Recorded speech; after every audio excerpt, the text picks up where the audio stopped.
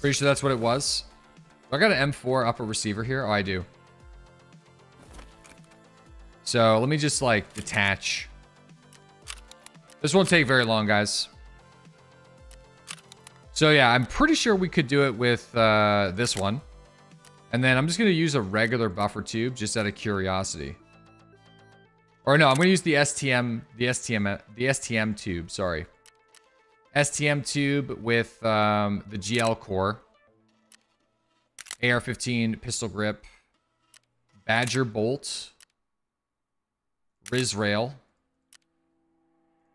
Longer tube, gas tube. KAC suppressor. Oh, sorry. Whoops. Wrong thing. This thing. MOE. M-lock. Flip up iron sights with the Bravo and the 60. So I think... Ooh, okay. No, this is actually 49. So I guess the upper receiver is needed? Or the advanced tube. Let me just try the advanced tube now. What does the advanced tube give me? I know, with this variation, the advanced tube is needed. So I guess it's like, pick your poison. Wrong flip up? I don't think there's one that gives me more.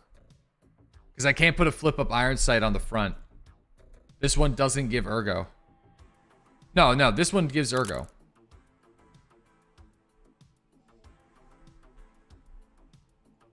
Yeah, this would do it.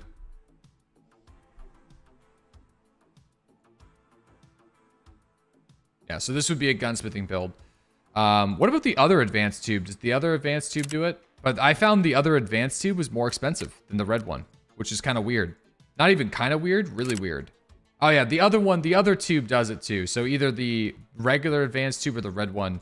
But yeah, like I was saying, the red one was cheaper, so. The shift grip, well, listen guys, you can do this like this if you wanted to. There's a reason why a lot of people aren't doing it like this though.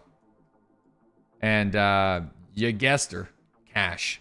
Both of these attachments with fine and raid status are going for well over 150,000 rubles right now.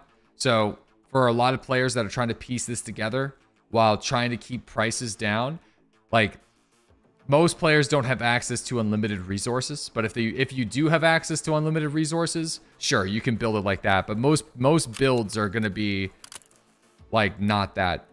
It's going to be something like this. Actually, I think that this is probably the most cost-efficient build for this, or one of the most cost-efficient, because it's like under 100,000 ruble that attachment, and like under, it's not bad. I feel like this is a pretty good build.